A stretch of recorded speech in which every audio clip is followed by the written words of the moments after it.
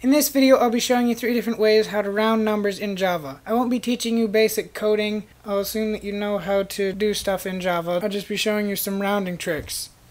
Right here I have a number, and it's 3.14159 with a bunch of other decimals. And it's a double, which allows it to have decimal places.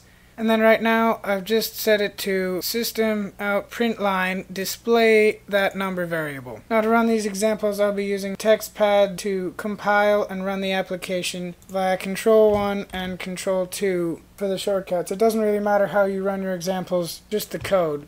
And so when I run this, you get about 16 decimals, because Java isn't accurate to more than that. And so even though I've provided more than that many decimals, it rounds to about 16. That's just something you need to keep in mind. Java doesn't work with very, very large amounts of decimals or very large numbers in general. So to round something, you can use the Math.round method. Right here I have a variable called rounded. It's of the double type. I'm setting it equal to Math.round, and then in parentheses I have my number variable.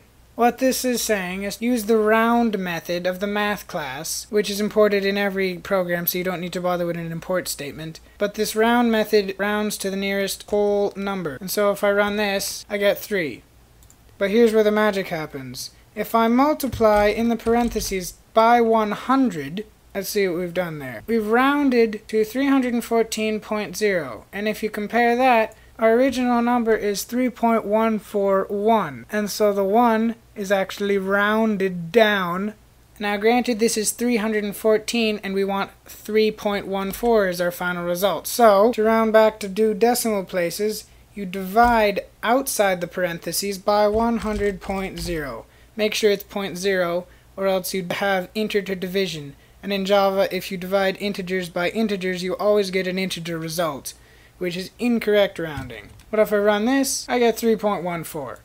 And so the multiplying by 100 inside the parentheses and dividing by outside cancels out. And so if I wanted more decimals, then I just add more zeros. And right here I have 4 decimals. Another way to round something in Java is with system.out.printf.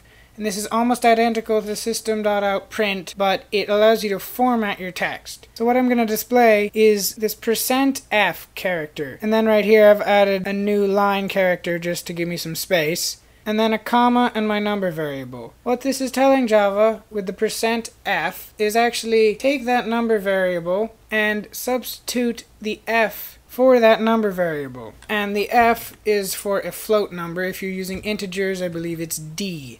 So if I run this, 6 decimals. If I want to specify the amount of decimals, I go in after the % character and do a period and then 2. This will round to 2 decimal places. And see, I have 3.14. If I wanted 8 decimals, I just put 8 there. And see, I have 8 decimals. The final way is with something called the DecimalFormat class. That's what this import statement is doing up at the top. It's importing this class. Right here I've created a variable called dformatter, which is a decimal format reference variable. And it's equal to a new decimal format object. And to the constructor we're passing 0.00 in quotes. This is telling the formatter how you want your numbers to appear. The 0 will be replaced by whatever number you actually have.